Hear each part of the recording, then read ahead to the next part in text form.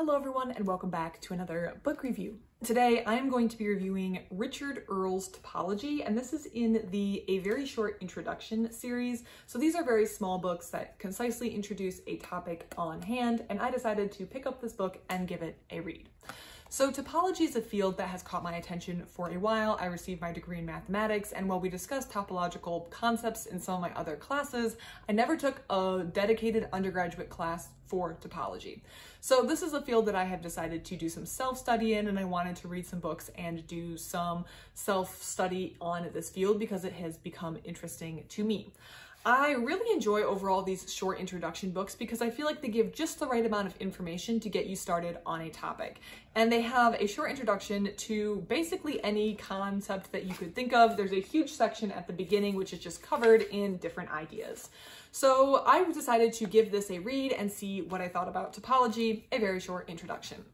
So there are 6 sections in this book, and by virtue of the theme, A Very Short Introduction, it's going to move fast. So the 6 sections are: what is topology, an overview. Something that the author started with, which I was actually surprised about, is he used the letters of the alphabet to describe topology. So topology is more about how these shapes relate to one another and whether or not they can be deformed without cutting or gluing into another shape, as opposed to geometry, which is much more rigid. And the classic example that's frequently used is a donut and a coffee cup. If you look up the Wikipedia page, that is the example used there, as well as, I believe, a sphere and a holeless cow are the other examples on the page.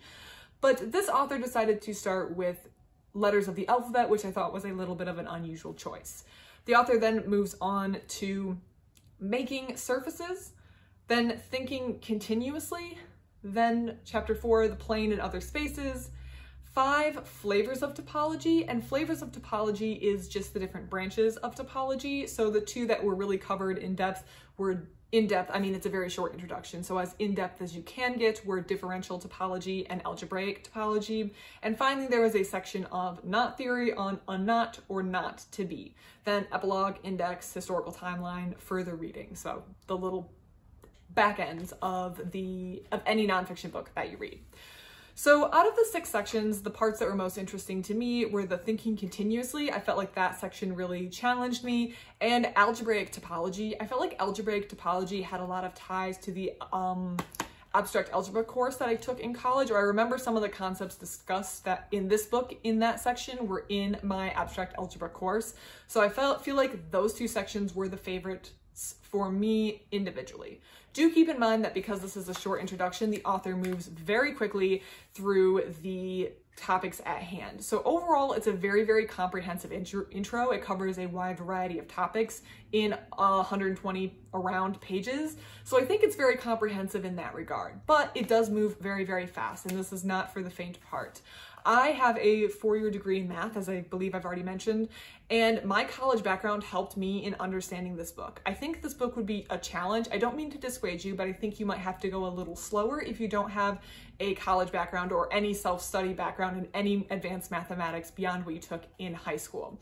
So this book, I think, it's good, but it's designed to go short and fast, and you can tell that it goes short and fast. So I think the actual use case for this book might be different than what the author might be intended, and I'll get into. So I'll get into that in a second. So one thing now I want to talk about is rating and how I think about a book that I've read. I think that my rating of a book might depend, or it does depend, on what I have read before that point. So when I'm getting interested in a topic, introduction books are great because it introduces me to a topic. I usually read some introduction books, and then maybe I go into some more depth to get some more detail on specifics in the field that I'm reading about. And in the case of topology, I actually very recently read another book that was fantastic. It was called Euler's Gem, I believe, by David Richardson. I do have the review of Euler's Gem on my channel. So if you are listening to this review, please also check out my review for Euler's Gem, because that book introduced topology for someone with a high school background only and did it in a fantastic way. Now, this is not a snide or any shade to Richard Earl's Topology, A Very Short Introduction, but I think where this book may come in handy is for if you are in a topology course and you want a little handy guide to accompany you throughout the course. That's what this feels aimed for. This again feels really aimed for people who have a little bit of background, where Euler's Gem was just such a good, comprehensive, enjoyable introduction that wasn't too fast, that didn't feel like it was getting a lot of information crammed in, and it could be digested by someone without very much mathematical background, which I think is the real advantage. I think that book is just much more accessible to people who want to get started in topology purely from a self-study or in personal interest section. Well, this book feels like there's an assumption that you already have some strong background in mathematics, and this would be great if you were in a formal topology course or in a self-study course and you wanted something to reference along your way. So I think overall this is probably a 3-star read. Again, I think it's only because I had read such a better book on topology before. If this was the first book I had read in topology, I think it may have been a different story, but because I had already read Euler's Gem, I think for the average person looking to get into this, I would recommend starting with Euler's Gem.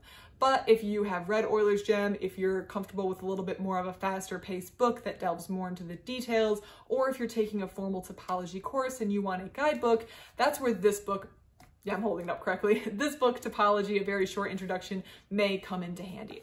Overall though, it wasn't enjoyable, even if it was fast-paced book to read. It was quite comprehensive, and I was very surprised in how much they were able to put into 120 pages. So if anything I said sounds interesting to you, also check out Euler's Gem, but check out Topology, A Very Short Introduction, and let me know what you thought about this book in the comment section below. Thank you so much for watching.